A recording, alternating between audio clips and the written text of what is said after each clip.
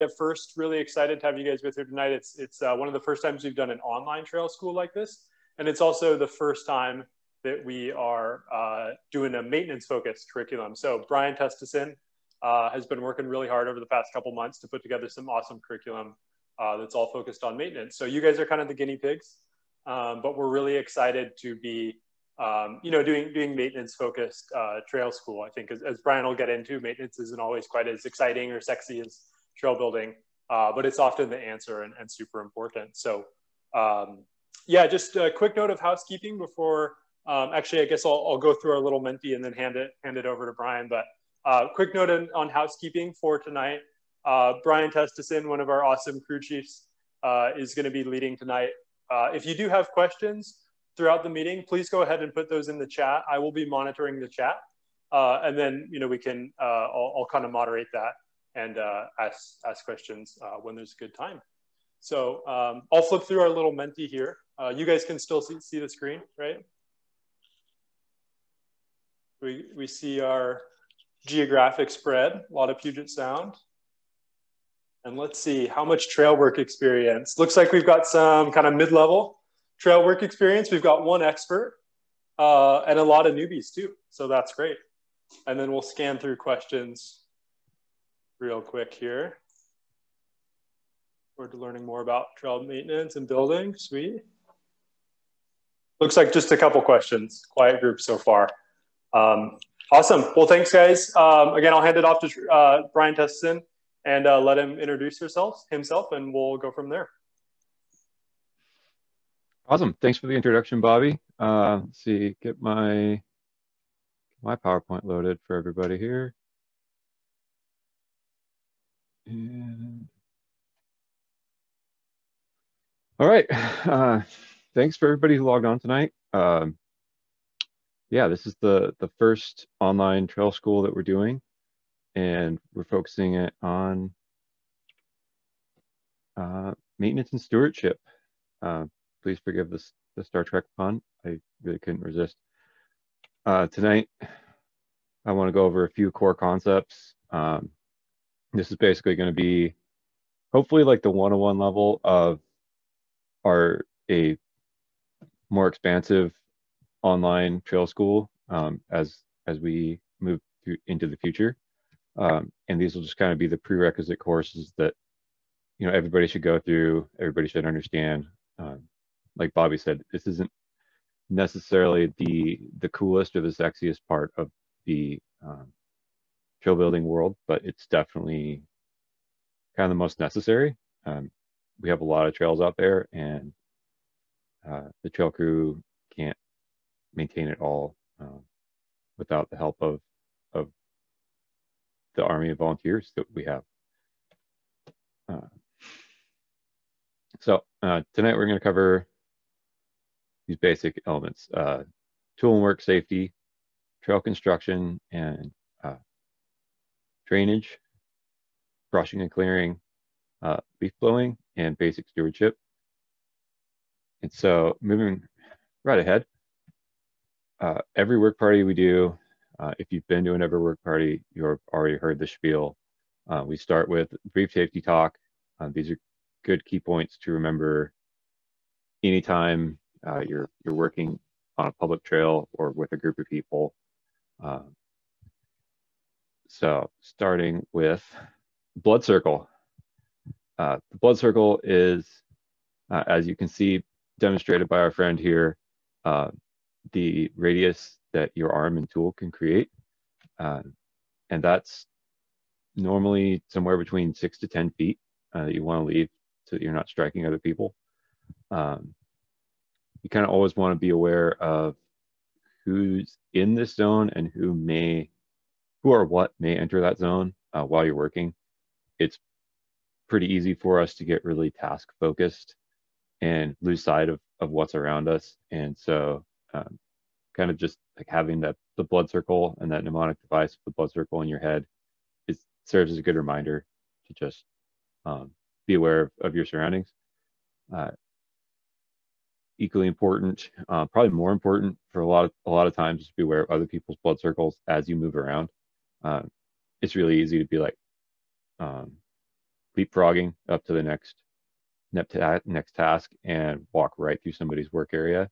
And that introduces a pretty big potential hazard if you're both not paying attention. So that awareness is probably one of the more important things to remember when you're working, particularly in a work party. And also, excuse me, when I say who or what, it's pretty common to see dogs and children at work parties, and both of whom may not necessarily be self-aware. And so, we need to make sure that we look out for those guys as well. I don't know how to fix that, Lisa.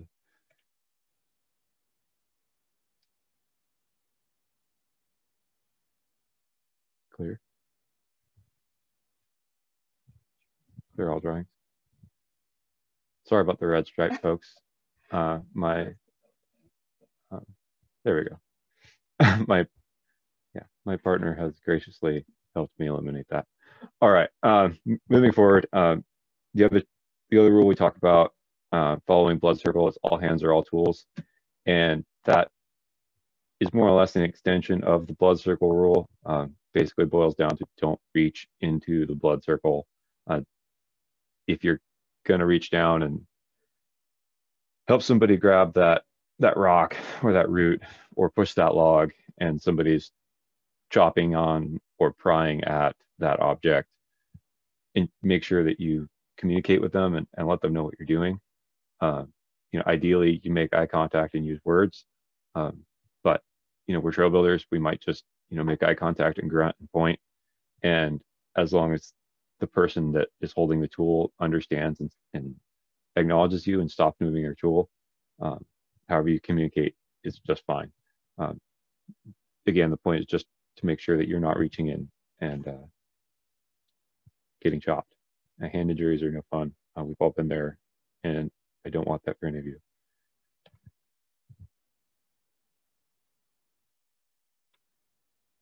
Next on the list in our safety talk, tool transportation. This one's pretty basic. We just want everybody to carry their tools loosely down at your side, so that as you walk, if you stumble, you can kind of just drop it or toss it to the side and catch yourself so you're not falling on your tool. Carrying your tools over your shoulder, while it makes you look cool, and sometimes is a little bit easier if your arm's pumping up because you've been carrying a tool for a mile down trail. It does create a blind blood circle. It is that it puts the business end of the tool behind you where you can't see it, and it makes it pretty easy to strike somebody inadvertently. What is going on with this, Elisa? Excuse me. Clear all drawing. I don't know why it wants to draw, and I'm trying not to fidget, although it's a habit. And then tool handling kind of covers everything else that we do with tool. So when you lay your tools down, be mindful of what you're doing with the business end. My personal pet peeve is people leaving rakes tines up. Tines up in the middle of the trail is even worse. I have stepped on rakes and whacked myself, and not only is it painful, it's embarrassing because it's just so cartoonish and cliche. So try to avoid creating those tripping hazards and safety issues by just putting the business end of the tool off the trail, and preferably pointed down when possible.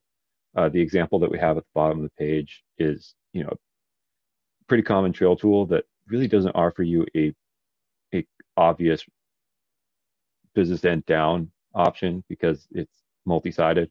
So if you just put that whole head off in the bushes where nobody can step on it or fall on it, that's kind of the best thing you can do. And a final note on that one, a lot of the tools have wooden handles and they'll just disappear if you toss them into the bushes. So try to keep them like at least close enough to the trail that we can see them when we're walking away from the work site.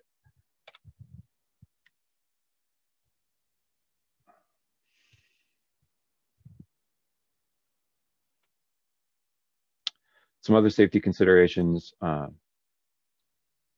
if you have be allergies or allergies in particular, potential health issues like seizures, please, let a crew leader know. If you're taking part in a 100% volunteer run work party, definitely make sure that everybody knows that if you might have a problem, if you get stung by a bee, particularly this time of year, it's pretty easy to stick a tool in a hive or a nest and get into trouble pretty quickly. So then warm up. Again, like usually we're hiking or riding into trail products, so it's pretty easy to end up warmed up. But like maybe like Swan Creek is kind of my local trail network, and it's such a small park that you don't really move long enough to get warmed up. So kind of just be aware of like loosening up your arms and your legs and your back before you go to work. It's proven to reduce injuries, and it'll make your work day a little bit easier. On that same note, lifting carefully.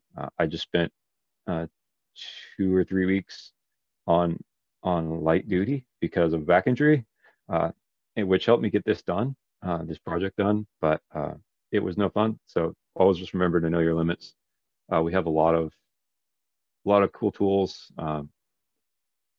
We have pullers and rock bars and rock nets to help us move heavy things so that we're not overdoing it, hurting ourselves.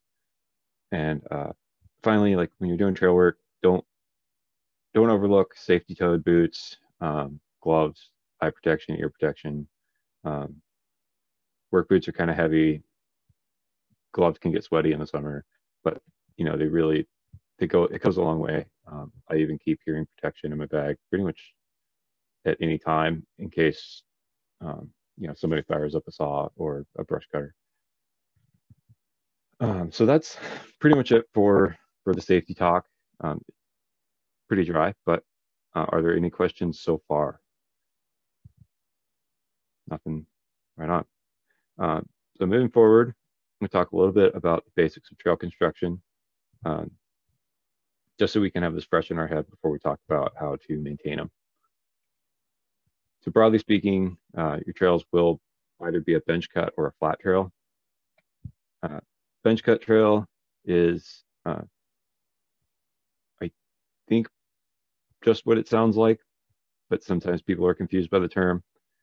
So any trail that's cut into a side hill, like the example below, it's basically just what we refer to as a bench cut trail. And the alternative to that is any trail that's constructed somewhere where you don't have enough slope to cut a bench, and we just call those flat trails. Some good examples of this are, like a lot of trails at Duthie Hill, Black Diamond Open Space is mostly flat trails. Swan Creek is mostly flat trails. And so when we're working with flat trails, a lot of times the drains are just like ditches dug off to the side. But before we get into drainage too much, let's talk about the soil types that we're dealing with. For the sake of simplicity, I'm just going to break it down into what is duff and what is not duff. So in Western Washington in particular, you're usually going to find a thick layer of duff on the forest floor.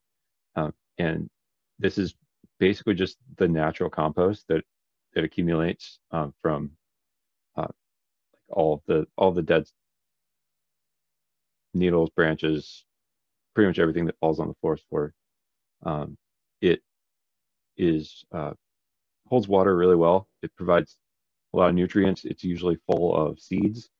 And due to those properties, it's not a great material to build a trail out of, and it's best to avoid mixing it in when we're doing trail work, and best to not allow it to accumulate on existing trails.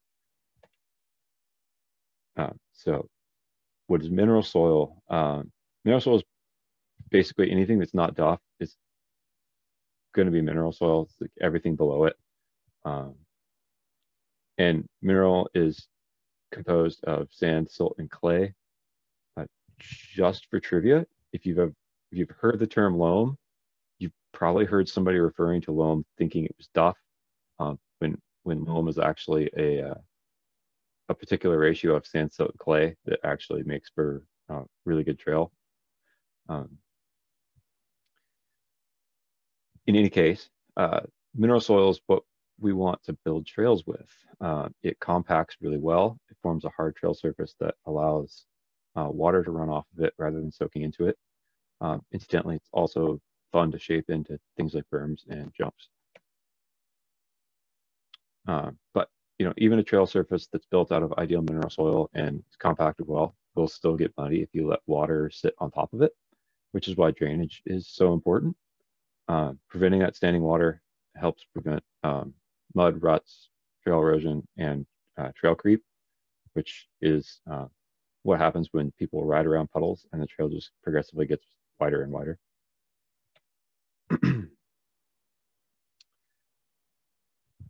So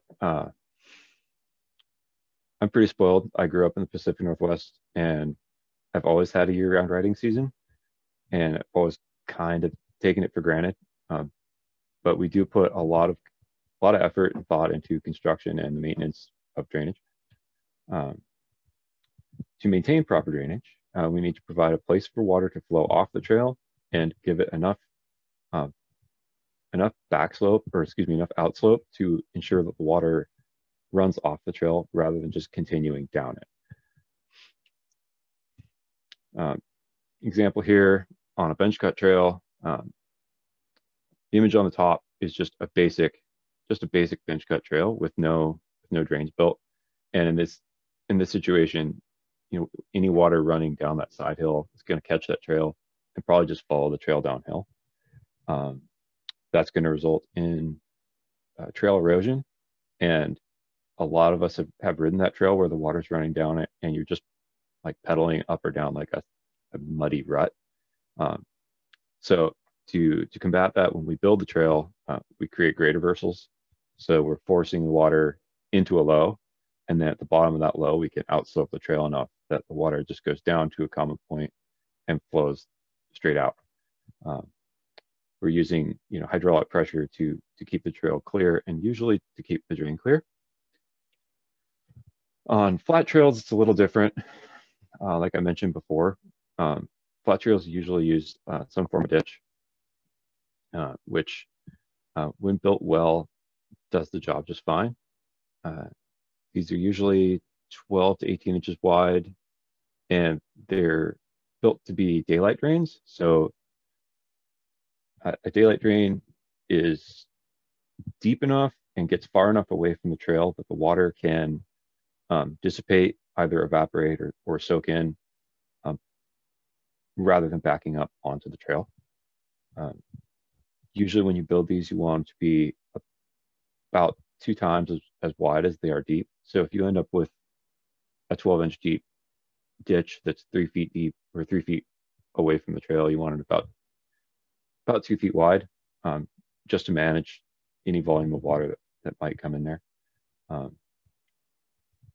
And as you're doing maintenance, be aware that the ditches should have like tapered sides because the steep edges can catch your tire. I've probably built a few of those, and I've definitely stuck my wheel in them by accident. So it's something that's definitely worth fixing if you're there.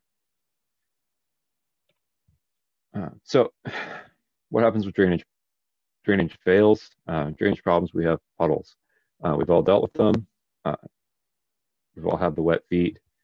And how do we deal with it? So your probable cause is that your outslope has failed. And what we want to do is reestablish that outslope.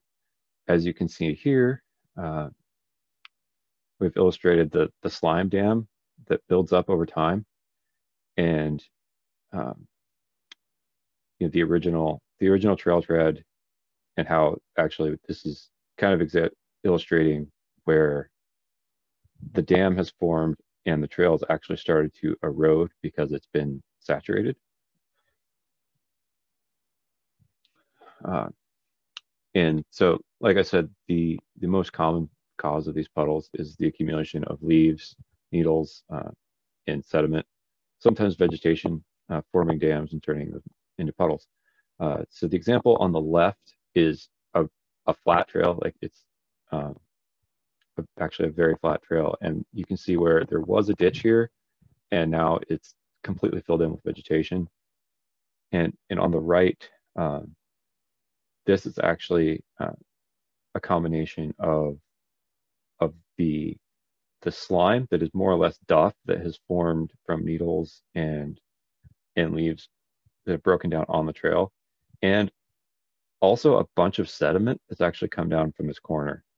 So people are coming through this corner, they're skidding, or it's just kind of naturally wearing, and that sediment's actually washing down, and it's all just sitting here, and the water doesn't have any place to go. So obviously these are pretty easy to identify, especially if you're working or riding in the wet. And the obvious solution is to try and just knock these dams out. So if you're just out for a ride and you just want to be helpful and you find a big puddle, you can stop and use an improvised tool to just knock a dam out, or knock the dam out and just let some water out. There's actually a video that a gentleman named Davey Simon posted on the Tiger Mountain Raging Facebook page, where he shows how people can just use their front tire to clear a failing drain, and it's a pretty good technique to just use your front wheel. Otherwise, I'll often just dismount and use the heel of my boot, or find a sturdy branch. The goal here is just to get the standing water off the trail, so it's not soaking in. So this is a great example of just how to prevent trail creep by at least eliminating the puddle. Most people will just ride straight through it and stay on line. So here's a great example of a pretty classic Northwest drain that is completely plugged up with slime. So this is all needles and mud. So if you're just riding along, and again, if you just want to use the boot technique, just give it a kick and knock that middle out, and you're going to let the water out. And if you're on a ride or you're in a hurry, that's probably good enough. But if we're doing a work party and you have hand tools, what we want to do is completely clear the drain out, so that we won't have to think about it again for hopefully a year. And in order to do that, you're going to start same way by knocking the middle open and letting that water out. That way you don't have to work in muddy water, splashing yourself. And then from here, the objective is to scrape all of this slime away, so that the water has a free path to just flow straight off the trail. Again, that 4-inch notch with your boot is going to clog again right away, probably within a week.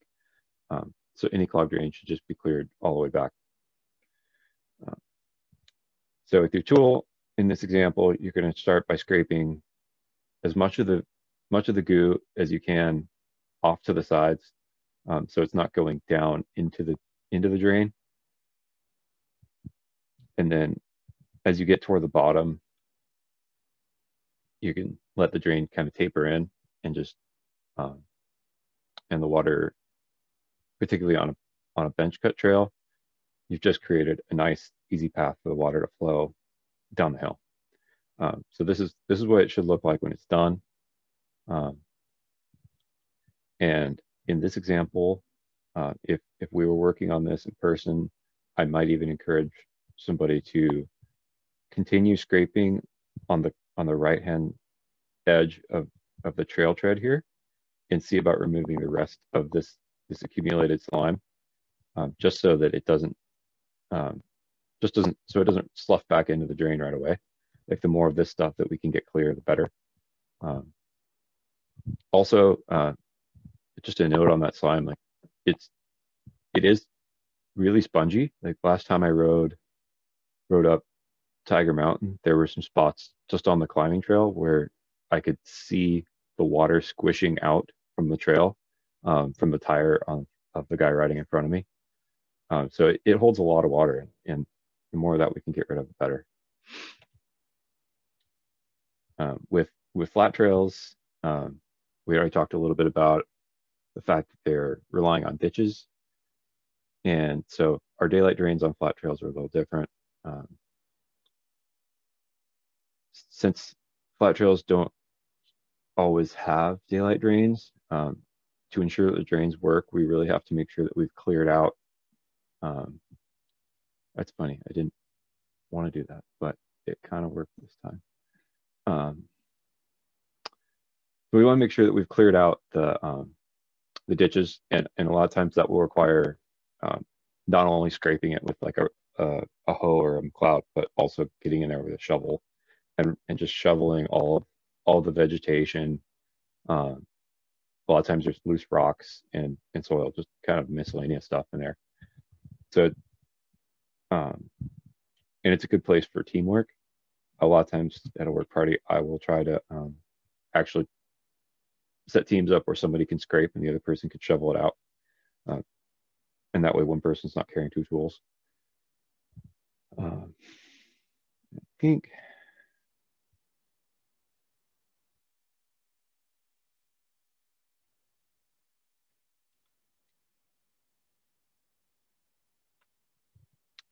and then some final tips on drain clearing.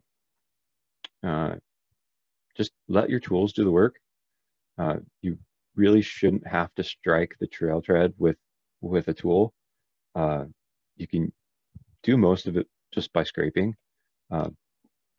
In contrast, you may need to chop or dig to get the plants out of a trench on a flat trail.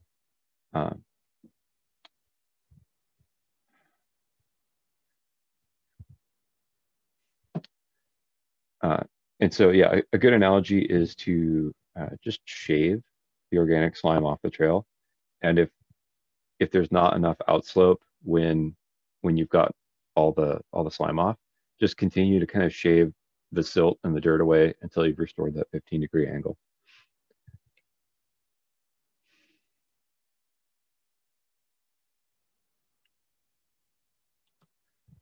And also, like, if you're using your own tools, definitely keep your own tools sharp. I've been trying to make it a point to keep tools sharp for volunteers. It really makes a big difference, and dull tools don't allow you to make that nice, nuanced shaving process. And finally, boots and gaiters.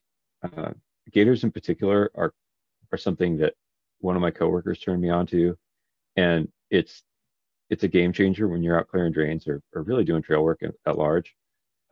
It's a pretty dirty job, and being able to cover your pants up to your knees helps keep your pants dry and keeps any debris that might end up in your boots out of your boots, so you don't end up having like rocks in your socks at the end of the day, having to pull your boots off in the middle of the woods. I think that more or less wraps up the points I want to make for drain clearing. There's definitely some things that from here, everything is practical. So once you understand these concepts, it's just a matter of practicing them in the field and getting your habits dialed. And so if there's not any questions, we'll move on to leaf blowing. So leaf blowing and leaf raking, if you're not allowed to run a leaf blower, is a great way to reduce the amount of clogged drains and like before they clog. Like a small group with leaf rakes can, especially on a dry day before the leaves are wet and muddy, can really make it easy work of clearing all the debris that breaks down and clogs drains later in the season. So yeah, I guess my other comment on that is leaf blowers are kind of intrusive, but they make quick work of it. However, a group of 5 or 6 people with leaf rakes can clear a couple miles of trail in an afternoon, and that'll save you a bunch of time, like in the winter or spring. And on to brushing, which seems very relevant at the moment. You know, it's getting into summertime. Plants are growing like crazy right now, and you know, some of the common ones that require seasonal effort are familiar to most people: blackberry, salmonberry, stinging nettle, Scotch broom. You know, understanding what you're working with is helpful. So if you're not sure what you're brushing, it's worth it to learn. In particular, if you think you might be working with stinging nettle, poison oak, poison ivy, which can all cause skin irritation. When you're cutting things back, it's hard to do it wrong. You're cutting brush away from the trail. But best practices will definitely produce better results. It's generally best to trace the vines back to the base and cut them as close to the ground as possible. Even if sometimes you have to cut the same vine 4 or 5 times so that you can get to the base without having your arm get shredded by thorns. But you know, it's usually worth the effort if you only just cut that first vine that gets it out of your eye line. It's most likely going to grow back within a week or two and become somebody else's problem. If you can, it's even better to dig out root balls. So if you have a blackberry or a salmonberry or something like that, and you can get to the root ball and it's close by the trail, dig that sucker out. It's a little more work, but it'll take a lot longer for it to return. And if you're dealing with Scotch broom, which is kind of my personal nemesis, it can be, you really want to deal with it at the end of the summer when it's drought stressed.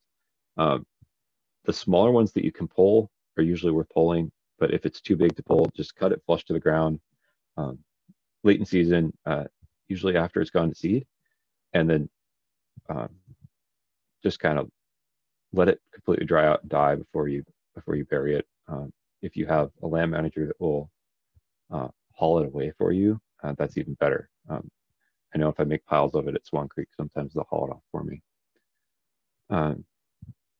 Other vegetation like grass, ferns, salal, etc., are usually pretty easy to just to manage with weed whips or handheld head shears, where you can just dig them out with a shovel or a hoe.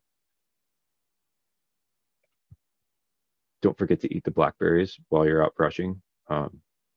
It's always a fun natural snack.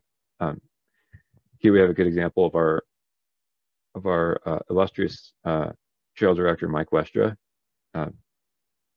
doing some brushing with hand shears on Silent Swamp.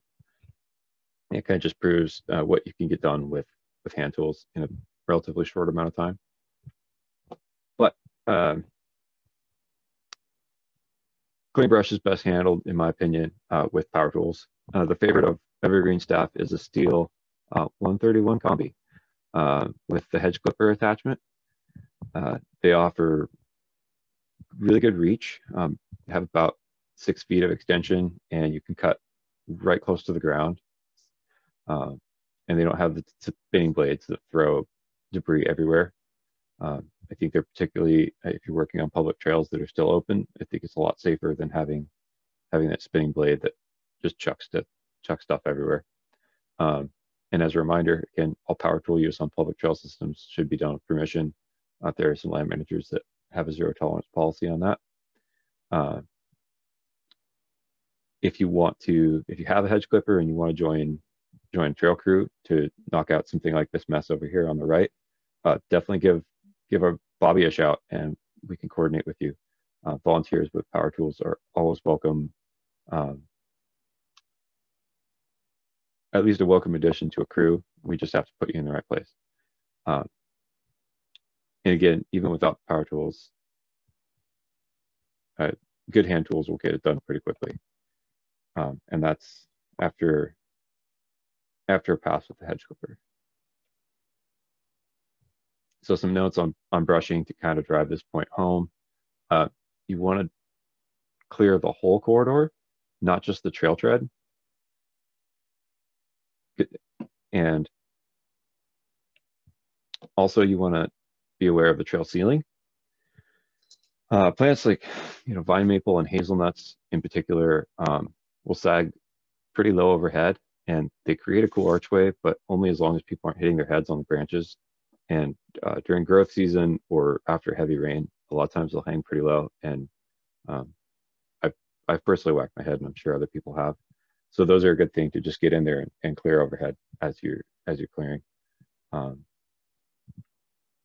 if you're clearing um, small blowdowns and storm debris, the same rules apply. Like try to clear beyond the trail tread. Leaving that whole corridor open reduces the potential hazards of like handlebar clipping, logs, and hidden hazards. So some bigger maintenance issues that, or rather, here are some bigger maintenance issues that are pretty common that require some prior planning and approval. And so, if there's something on this list that you have on your local trail network that you want to address, give your local trail organization a shout. I would say, again, bump this to Bobby, or if you know the person running your trails. If you're from LA, I'm not sure Bobby can help you. So here you have the big ruts. These are both massive drainage issues, but these are probably also associated with trail routing issues. And so this will probably, there's some really easy like Band-Aid solutions for this to try and get water off the trail, but long-term solutions might require working with land managers to reroute these trails. Large, big wet sections like this or this, kind of the same thing. Like there may be an easy solution to just get the water off, but it's another thing where it's worth looking at it with some experienced builders and seeing if we can find a more permanent solution, whether that's a reroute or potentially like adding a culvert, whatever it may take. So again, just reach out to us. We're happy to work with you and teach you what we can. Hey, Brian, quick stop you there real quick. Go back to trail corridor and brushing. Susan had a question about how you determine the trail corridor, and specifically she asked, if you stand in the trail and stick your tool out to the left and right, is that how you determine the trail corridor? Yeah, I think that's... How do you make that decision? Yes, I think that's a great rule of thumb. If you can stick your arm out and touch it, it's too close to the trail. And I'll usually go at least that far, if not twice that far. So roughly 5-6 feet from the trail edge when it comes to like blackberries or salmonberry, anything that's thorny and grows really fast. I'm not ashamed to cut it as far back as I possibly can. If it's thick and woody and hard to get rid of, maybe you don't have to go quite that far, like saplings or things like that. You might just limb off. Arm's length probably okay. So there's a little bit of nuance, a little bit of experience involved, but I think rule of thumb, 5 feet from the trail edge is probably pretty good for a lot of places where we're going to be brushing. As long as nobody can clip a handlebar or pedal, at the very least, right? Handlebars or pedals, and this time of year, I noticed more and more blackberries and salmonberries trying to smack me in the eyeball, and that drives me absolutely nuts. And so, particularly for people that don't ride with glasses or goggles, it's pretty irritating. So I like to get that stuff clear as far away as from the trail as possible, so we don't have to cut it 2 or 3 times.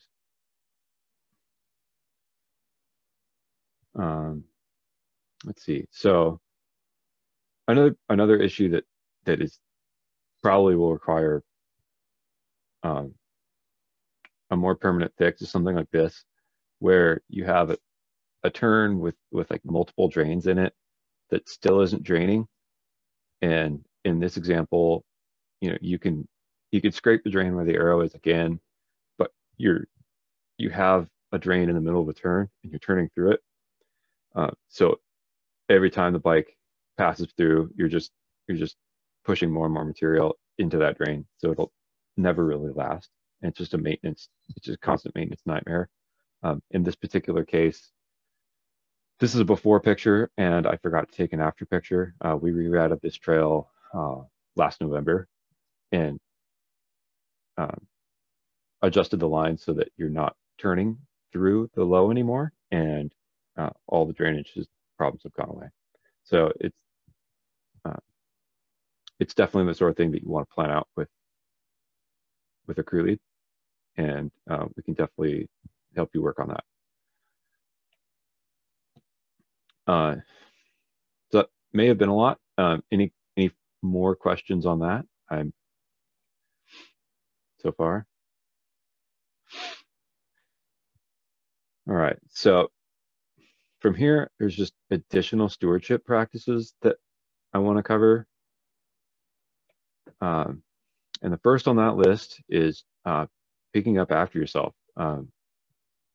Pack it in and pack it out is almost cliche at this point, but it's really, really solid practice that we all need to maintain. And when people haven't packed it in or have only packed it in but not out, sometimes you have to pack stuff out for them. There are places where you end up with a big mess, and it's worth just organizing a trail day or a work party to clean all that stuff up. And it's not glamorous work, but the response from the fellow users and the land management is always very positive. In this case, we were actually clearing out an encampment, but there was a resoundingly positive response from the local users and our local land management for doing so. So as trail users trying to maintain our positive image, it's one of those things that is definitely worth being mindful of. The other one, and this really got on my nerves last year, is know how to poop in the woods. It's not something that everybody does every day, but it's something that you should know just in case. There's a few right ways and a lot of wrong ways to do it. And the resources are widely available online. There are tutorials. People will sell you all the right stuff for it. But leaving something like what's in the picture is a problem for a lot of reasons. It's really unsanitary. It's totally unsightly. It makes everybody look bad. And if a particular user group left my forest this way, I wouldn't be real happy about it. So we'll leave that to a Google search for you. But it's a little bit less messy. Something else that's really helpful for your local trail network is just clearing up like hazards, loose rock, storm debris. Like storm debris, like what's pictured, is the sort of stuff that breaks down. It causes drainage issues. It gets in people's wheels and spokes. That stuff's all pretty small, but bigger ones will jam in your derailleur. And it's really nice when it's not there. So like getting a work party together and raking that stuff off, clearing it by hand is a great way to give back, and it's the sort of task that you can do unsupervised on most trail networks, and nobody's going to be mad about it. And so like to complement that point, folding saws are usually well, this is an example of a pretty nice, pretty expensive folding saw, but you can get them for like $20. You can stuff them in your pack, and if you go for a ride after a windstorm, you can cut out any of the small blowdowns and cut larger limbs that have fallen into manageable pieces, so that you can move them safely by yourself. And then like loose rocks, if you're riding down trail and there's a big loose rock just kind of like sitting in the middle of the trail, um, there's a good chance that it fell out of the trail. Places like Tiger Mountain and Raging River, we use rock to armor the trail to make it more sustainable. And sometimes those rocks get knocked loose. So if you have that hazardous rock, like please take it offline and put it in a safe place. But try to restrain yourself and refrain from just like kicking it down the hill and watching it roll. As much fun as that is, and I'm guilty of that, the builders really appreciate having those rocks readily available when we come to work on the trail. And it saves potential future volunteers the trouble of having to find new rocks and carry them down the trail.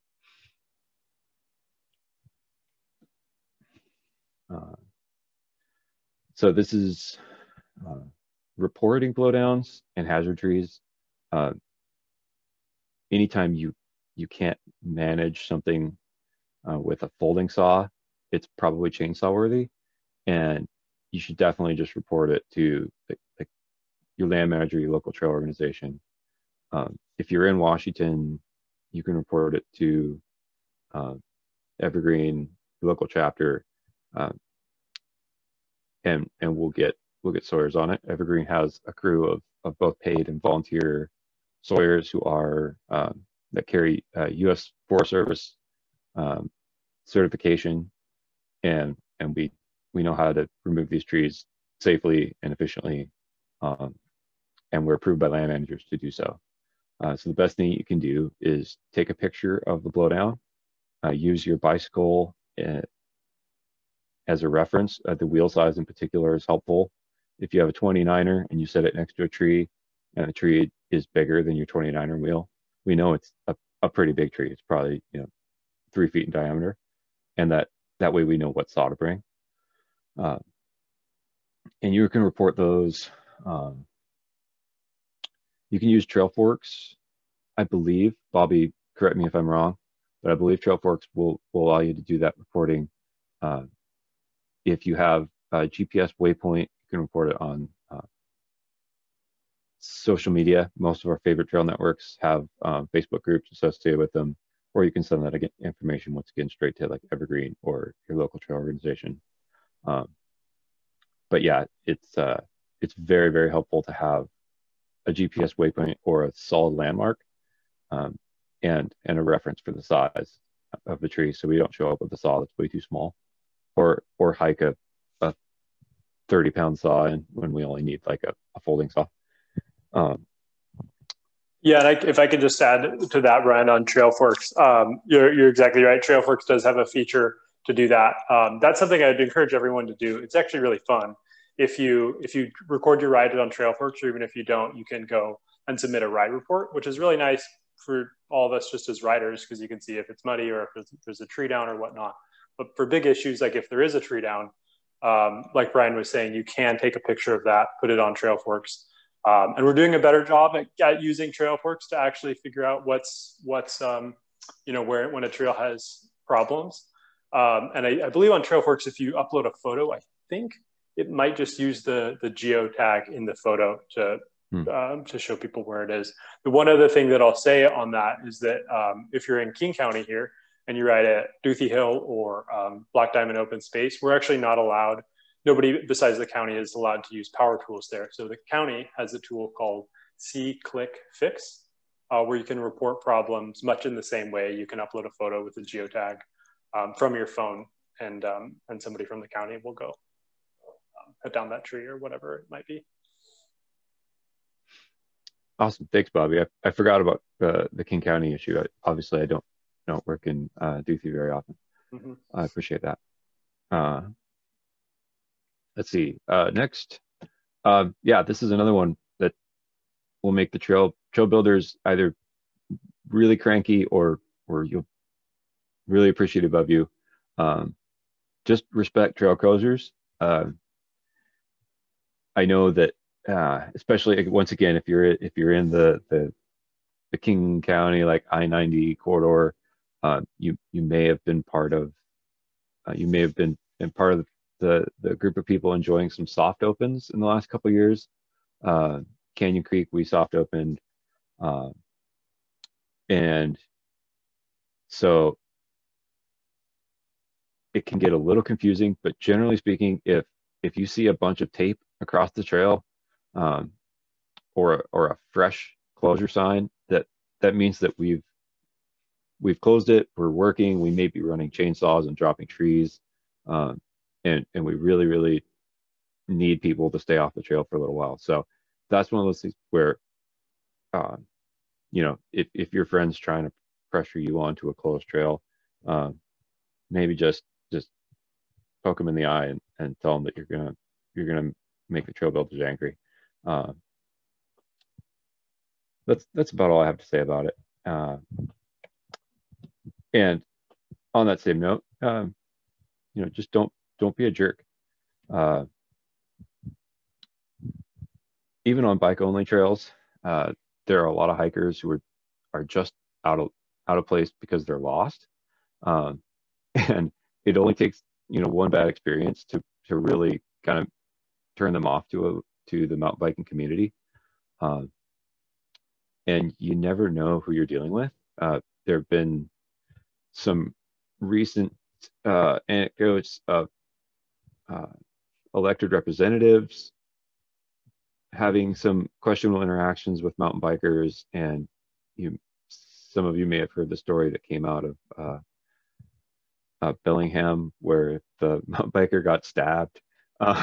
So there are a lot of reasons where to just take a breath and be respectful.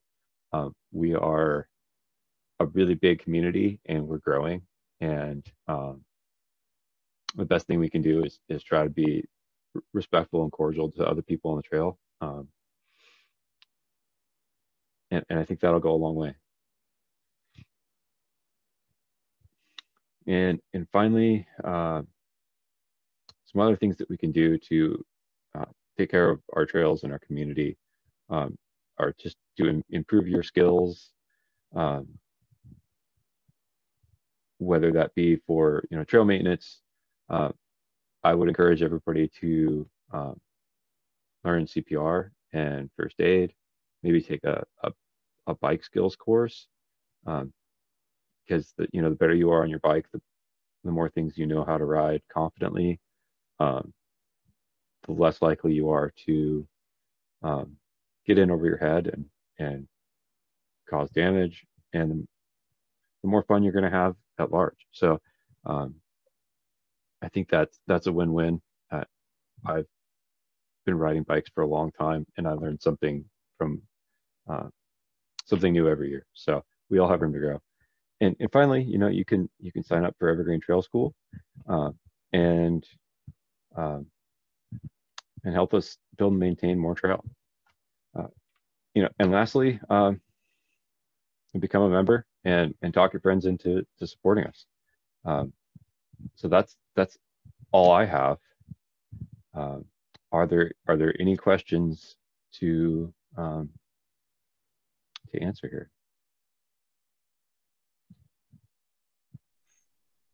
Awesome. Thanks so much, Brian. We'll stick around for a little bit. If anyone has any questions, I think at this point you can put them in the chat. Or since we're kind of done with the presentation, feel free to come off mute and ask your question if you have one. And actually, I can get us started here real quick. I noticed there was one that we missed, Brian.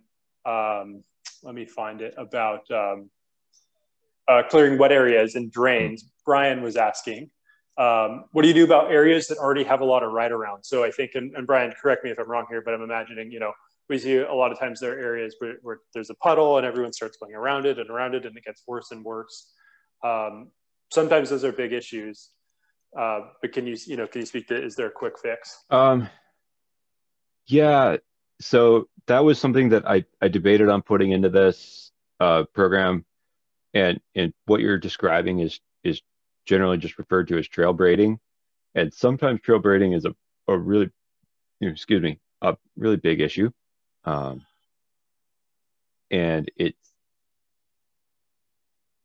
it's not always clear which line is the best line. So we kind of left that out. But if you're really familiar with the original line, um, it's as simple as just replanting some ferns, assuming that you can make the original corridor work. So if you've gone through and you've tuned up the drain and you've scraped it out and you've got it clean and it's working, then it's usually just a matter of transplanting a few ferns, and leaving maybe a couple logs just kind of off to the side of the original line to close down the right-arounds of the braiding. And that's usually enough to just get people back onto the original line. You don't normally have to do a lot. Another question, Brian, and these are just coming into the chat, and then we've got a few that we'll answer, and then we can let people come off mute. But question about breaking bumps. And before I let you answer that, actually, one thing I'll say, I forgot to mention this at the beginning. So this is Trail School 101, Maintenance 101. This is the first time that we've done just a maintenance-focused curriculum. And our plan actually is to build this out and have a little bit more of a robust sort of series of maintenance courses. That's something we haven't done in the past, and even building courses. So hopefully we'll have a maintenance 110 and a 201 eventually. But so breaking bumps, obviously maybe a little more advanced. But Brian, can you speak briefly to fixing breaking bumps, or is that a topic for another day? Fixing breaking bumps is tread work, and I would say get a hold of your local like trail lead, or get a hold of Bobby, and just that's something that we should talk about. They're not necessarily hard to fix, but it's easy to do it wrong. So yeah, that's a great work party to help. Maybe we can help you schedule it. If it's something you really want to fix. I like to encourage people, particularly at Swan Creek, at my local backyard trails. If they have something that they want to fix, like, get a hold of me. Like, I'll help you run a work party, and we can all kind of learn to work on that together.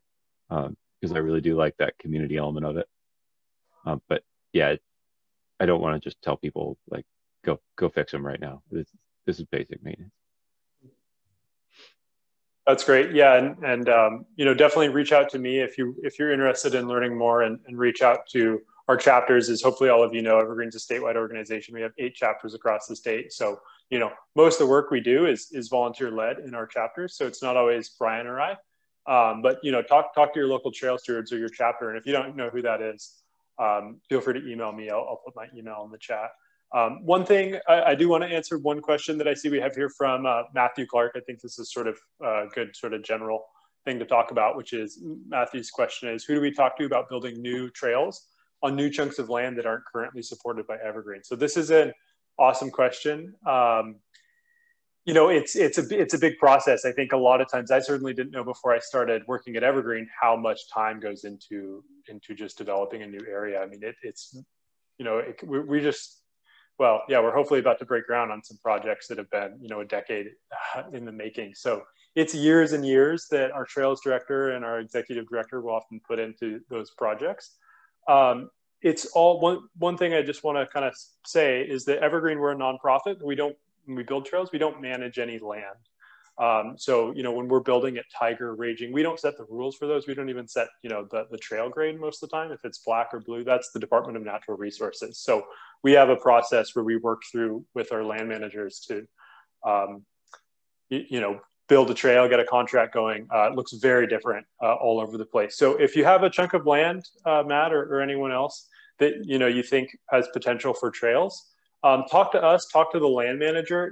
We're not always able to really get in there and do something, but we can at least point you in the right direction a little bit. And ultimately, it is going to be a process of working with that land manager, whether it's private or public, to get something going there. And Brian, you have a different perspective. I don't know if you have anything to add to that. No, that was a perfect summary. Yeah, there's stuff that I started hanging ribbon on 3 years ago that may never get built while I'm with the organization. it's a patience game for sure. I think I think Mike said that it took 15 years for a lolly to get built. So that's not the rule, but it's fairly common.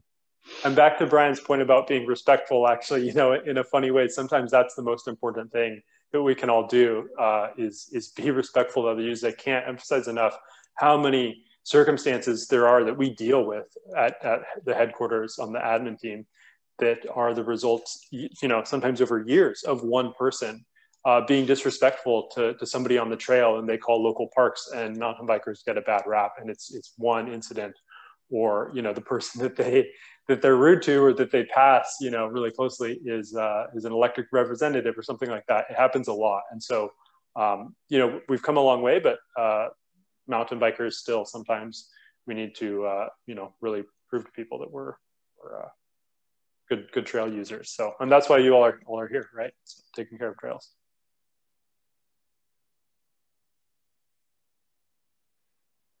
And any more questions, feel free to come off mute.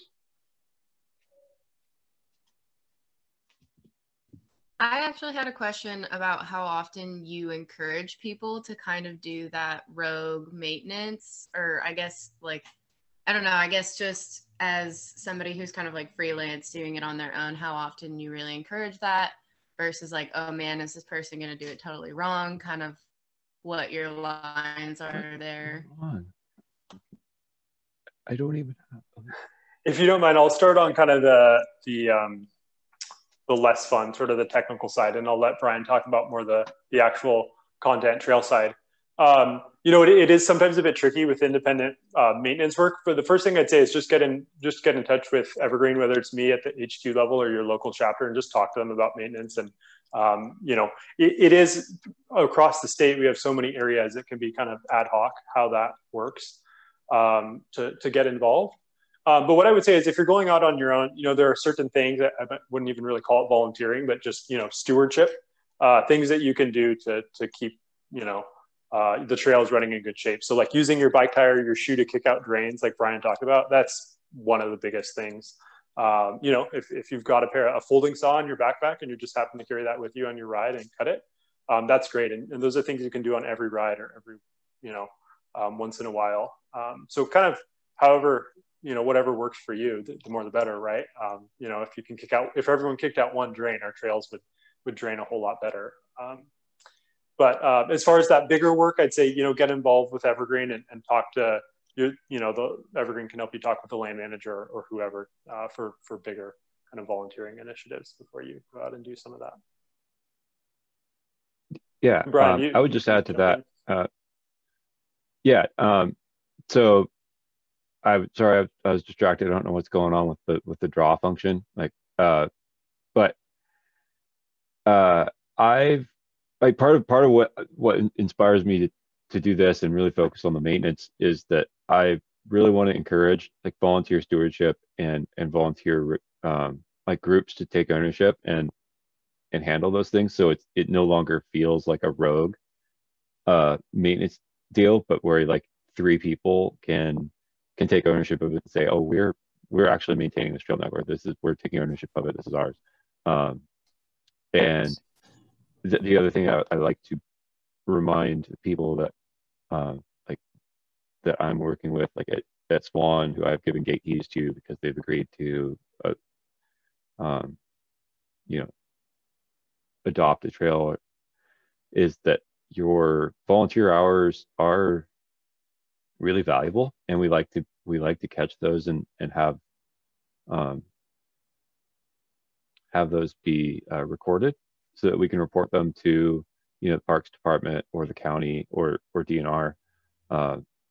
It helps us in a lot of ways. It helps us maintain funding. It helps us secure grants, and it just goes to illustrate like what we're giving back to different trail networks.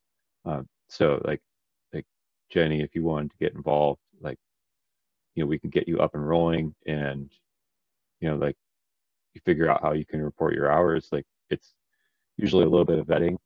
Personally, like I just depending on what network you're working on, if I've seen people do good work and there's some practical leadership and practical experience, then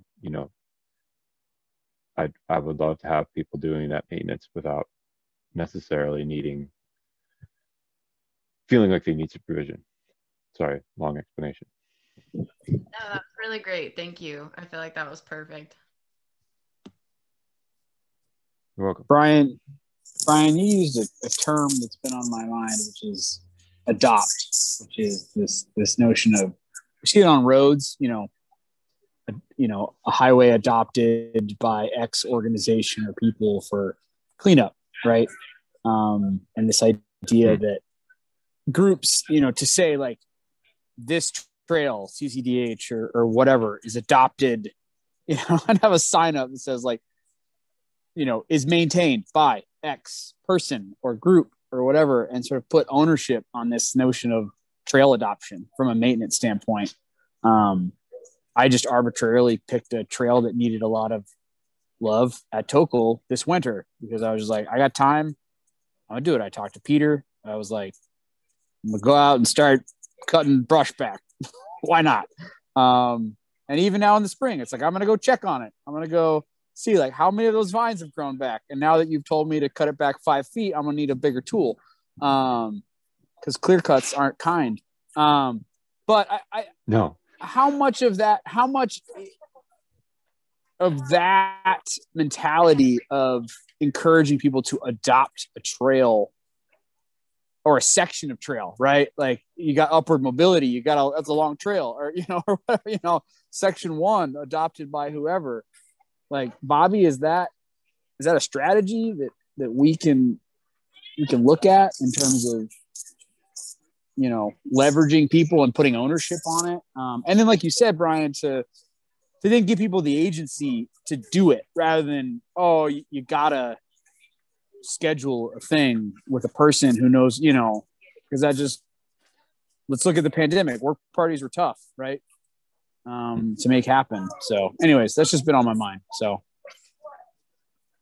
Yep. Matthew, I think you're making a great point. And it personally, like, it sounds like you've been pretty closely involved with the organization. You probably know Cody Olson, who was our Patrick Country Trails maintenance lead. And I think he and I have talked a little bit about the notion of trail adoption.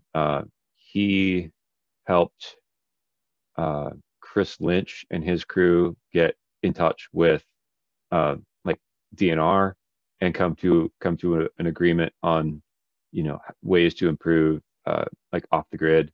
And they actually, I just saw their work on East Tiger Summit Trail the other day, and that's running really well now. It's going to complement all the extra traffic going down to ET. So I want to encourage it. And if it's a really long trail, like upward mobility or master link, it could potentially be, different people. I think one of the roles that Evergreen can serve in that case is just to vet people and get everybody together, so that everyone's on the same page and communicating, and then just kind of ensure that the work is getting done and there's a point of contact. But I would love to have more people feeling empowered to step up and say, I would like to just do some maintenance on this. Is that possible? And then we can start that conversation. Yeah, and for those of you that are familiar, Chris Lynch is a Evergreen chapter board member and volunteer, and he kind of took on sort of adopting informally a trail on Tiger Mountain over the winter, which was awesome. And so I think, the advice is, I guess, it is sort of a tricky thing from a formal perspective. We've looked at all sorts of trail adoption programs, and long story short, it's hard on public lands. But in the sort of the informal sense of Chris Lynch getting involved and sort of his crew taking over maintenance of that trail, that's awesome. You know, and Chris Lynch is a trusted volunteer that's worked with Evergreen for years, and so it was easier to sort of set that up. But you know, if you're interested, get in touch with your local chapter with me, and you know, can kind of get experience and you know, get out there and pick a trail. You know, like Brian said, maybe Brian can help you kind of pick a trail to work on at Swan Creek or somewhere.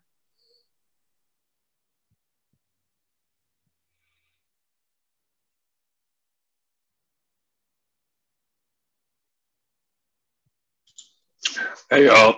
I actually have a quick question. I know earlier you were talking about leaf blowers on some pieces of land not being acceptable by the land manager. Is that specifically internal combustion leaf blowers, or would like an electric, you know, like they have those battery powered ones now? Is that acceptable, or is it just leaf blowers in general? The battery power loophole doesn't work for the this particularly King County that's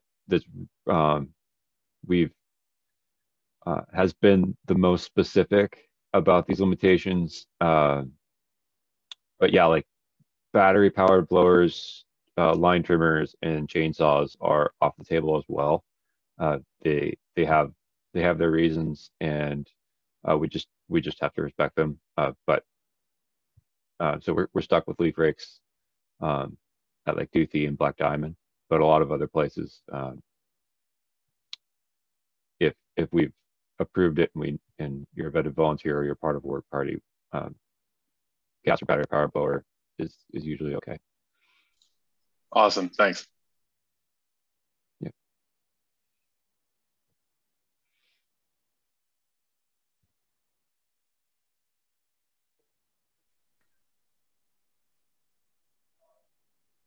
More questions? Give a couple more minutes here. Yeah. So I got a quick question. When it comes to things like trees that have like blown down during like windstorms or something of that nature, when do you guys decide if and when a feature or something like that can become like a new feature on a particular trail? Just kind of curious on that matter.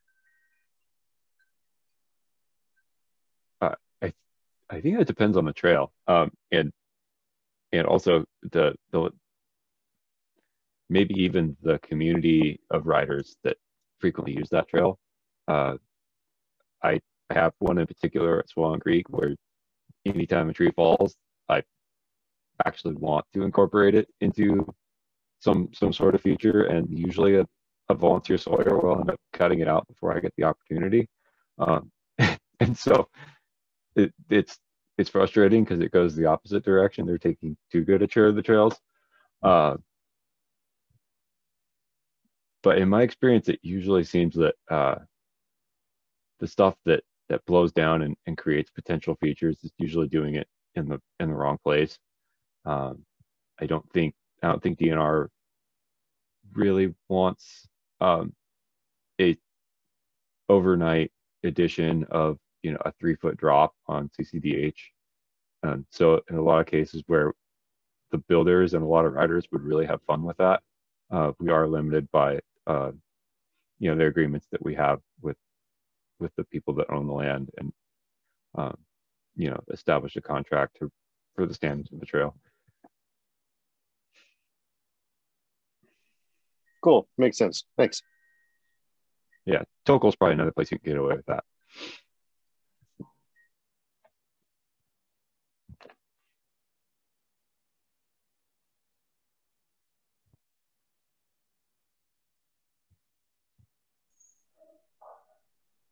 Any more questions for Brian?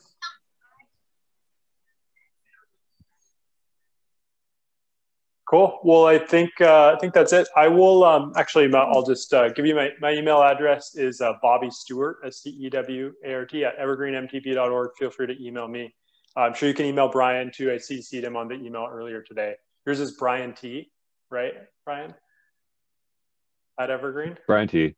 So if you have questions for us, Yeah. feel free to reach out. I won't be of much help at all if it has to do with actual trails. That's I'm a desk jockey, but Brian can help you out with that.